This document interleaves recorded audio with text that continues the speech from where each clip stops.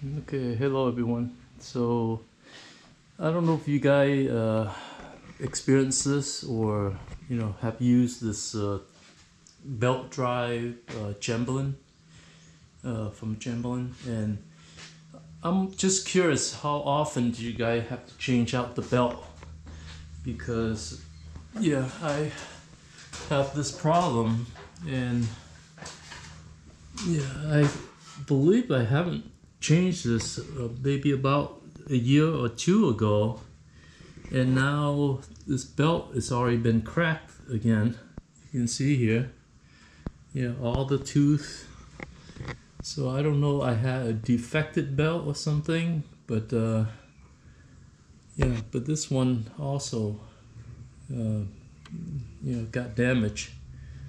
And so yeah, if you guys out there know, how long you guys typically experience, belt brake failures on these things. So again, this is Chamberlain Whisper Drive Plus. When they work very nice.